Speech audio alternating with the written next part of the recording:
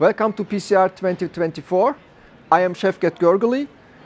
I'm from Istanbul and I have here two experts, my friends. I have Jianfang Luo from China and we have Benjamin Faurie from France, and we are going to discuss three devices which will ease our daily complex PCI routine practice. So we will discuss three topics today that the devices that we are using in complex PCI. Luo, just begin with you. I have a question regarding this complex PCI topic. So you are using a lot of guide extensions because if you are doing complex PCI, you have to use guide extensions to some extent, in some cases at least. And we have the Expressman here, which has a unique features. What would you like to say about Expressman that differs from the other guide extensions? I think Expressman is got a very core functions for the every guiding extension catheter. I believe backup support is very important. For sometimes if our guiding catheter is not so good for the backup support, we can use that, it's no doubt. And sometimes we have the facing to the tortuosity, even the calcified lesion, we need that. And I don't know, you guys may be right now doing a lot of DCB, drug eluting balloon, sometimes more stiff, not even the stent, sometimes we need the guide extension catheter to deliver the DCB. That's the good things.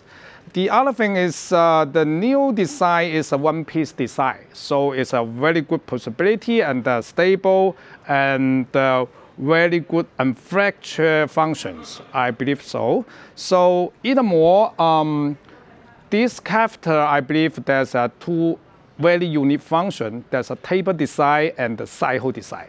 Yeah, that's very important and very friendly use. Yeah, the tapered, as you mentioned, is very important. I think they have the 4 French tapered tip design as well, and it will also prevent any pressure dampening. And as you mentioned, the 4 side holes will keep the ischemia even more down, so you will not encounter any ischemia. I think one of the features of this guide extension, as you mentioned very well, is that. I believe the side hole design is very important.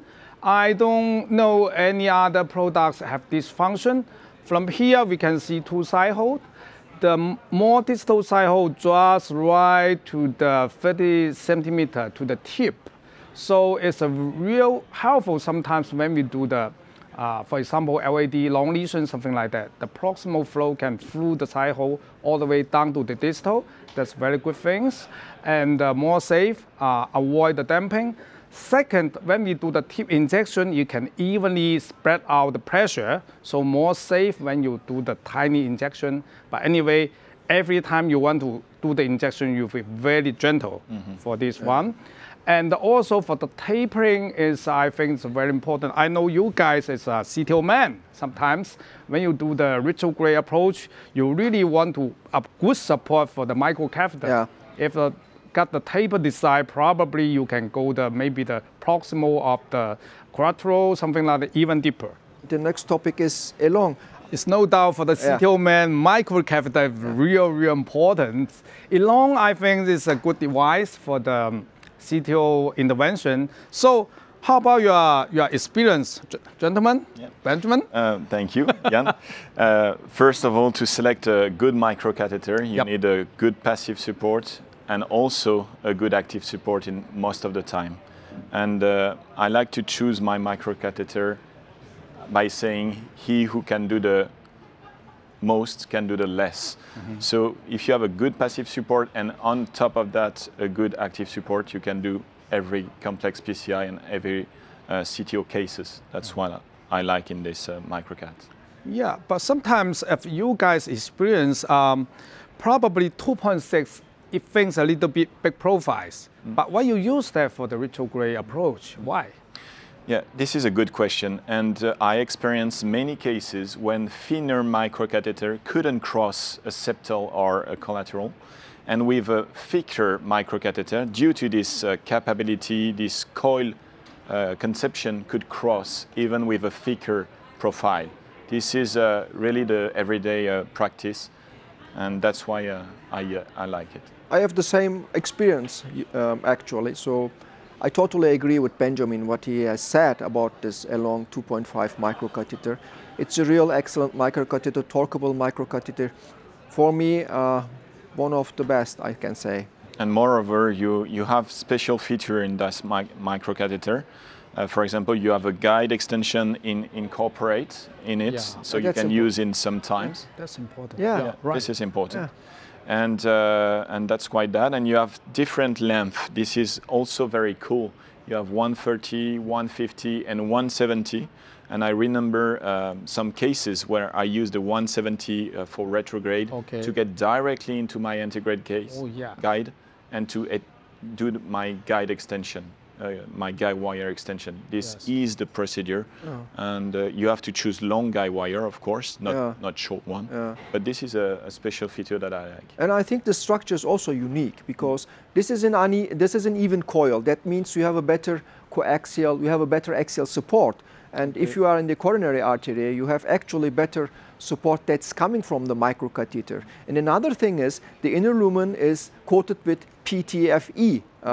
That means the wire that has less probability to get stuck inside the microcatheter, which we can sometimes encounter during retrograde procedures. So I think that makes this microcatheter in this sense also unique. The things you mentioned about the cooperate is very important. So guide extension and the longer maybe sometimes can get done the retrograde approach. Yeah. So.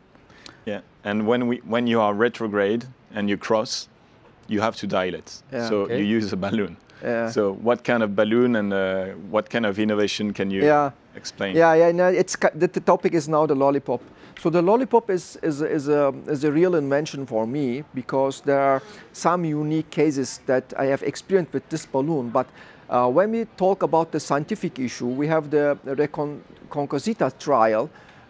And this Reconquista trial showed us that with tapered non-compliant balloons, when we cannot cross the stent, for example, for post-dilation, because we have to post-dilate the stent in order to prevent any re-occlusion and restenosis or any acute coronary syndrome. So after stenting a calcified lesion, we should post-dilate properly. And first we have to pass into the stent. And passing into the stent in tortuous vessel may be sometimes very difficult. And in that sense, Lollipop helped us a lot. And we have now undergone another study. It's a prospective randomized trial.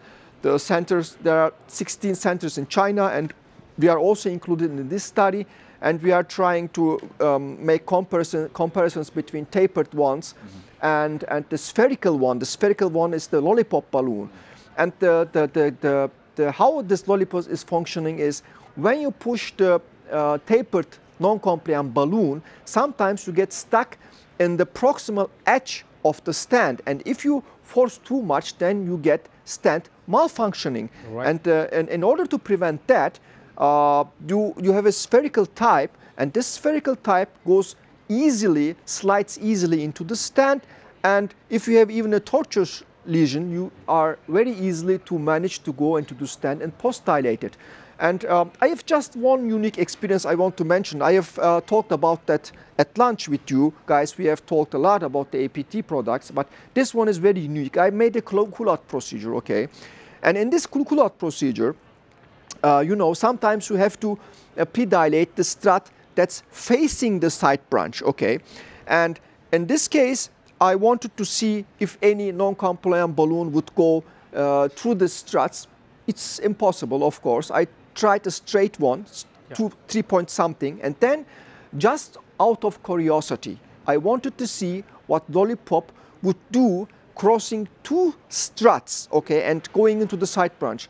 And it went easily and smoothly into the side branch. That was fascinating for me, and I said, this balloon is something different, and I am very also amazed by this product. Maybe you mean with the Lollipop. I don't know this device, but I like it first because you avoid the problem instead of facing it. Yeah. Because when you are in the convexity of the vessel, you need to push, but if you can push, you push against a wall, against calcium, against stent.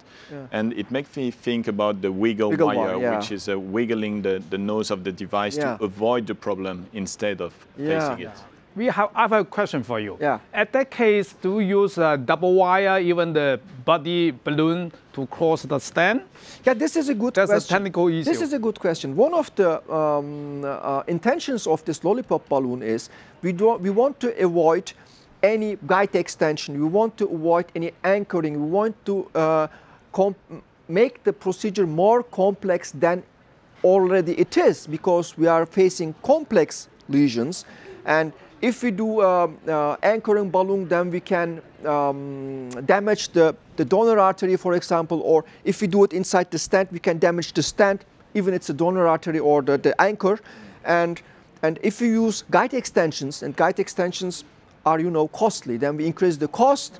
And if we try too hard, we can do maybe stent malfunction. In that cases, I think Lollipop is very useful in crossing this kind of lesions by preventing any usage of body wire, or making the lesion more complex, making the procedure more complex, or even avoiding guide extensions. So I think that's one of the beauties of this Lollipop balloon. Okay, yeah.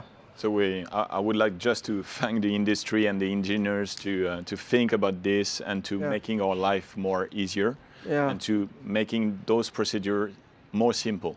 Not simple, but more simple. But one thing I want to point out for the Expressman, because it's a side-hole design, I think you guys maybe intervene the TAVI, right? Sometimes we have to protect the coronary. We have to use a guide extension catheter. If you got the side hole there, it's more safe, right? You got the flow to the coronary. Because we got a one case trouble is all the way down and then block the LED flow, and then the patient just down. Yeah, that's very unique. I think I like it a lot. Probably eventually it will be the standard setting for TAVI when you protect the coronary. Instead of doing a Kemeny technique, complex technique. There is something unique in this guide extension as well. The exchange length is also unique, okay, with 35 centimeter in length.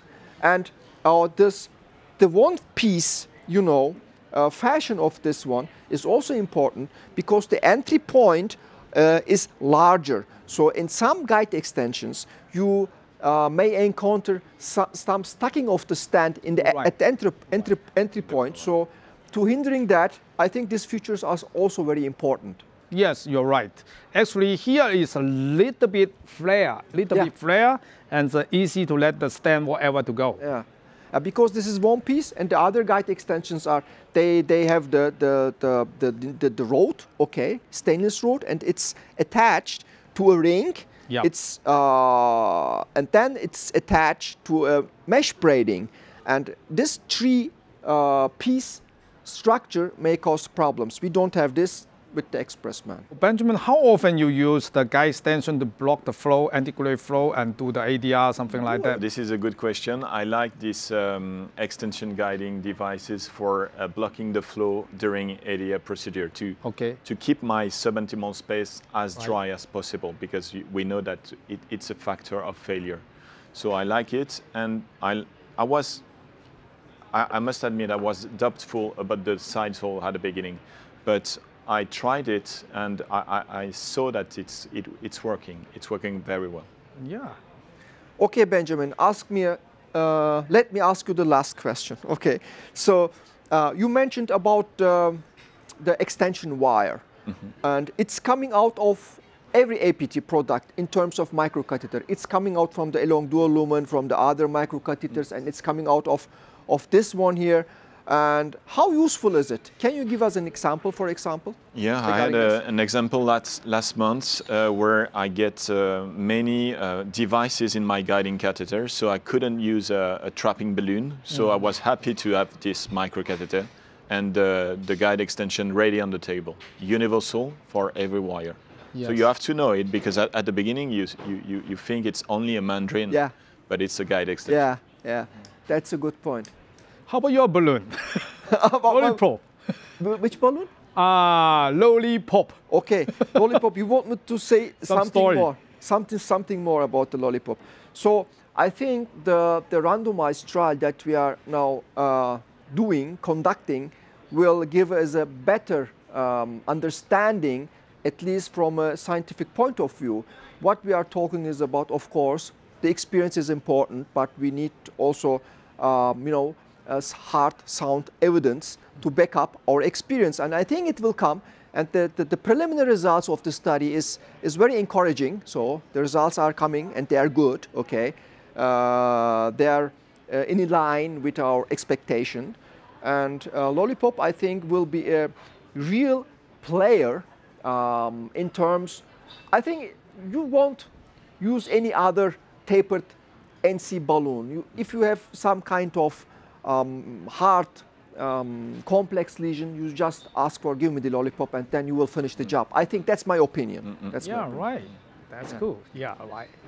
Okay. Well, it's a little big thing. Yeah. It's a little thing, but helps a lot. Yeah, of course. Yes. So I think we are here about to wrap our discussion, our meeting. If you say okay. Sure. If you have anything to add, please.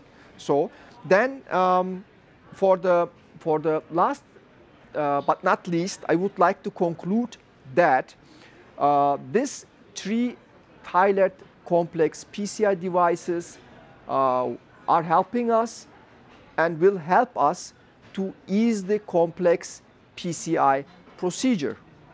That's my conclusion. That's Thank you very much. Thank you.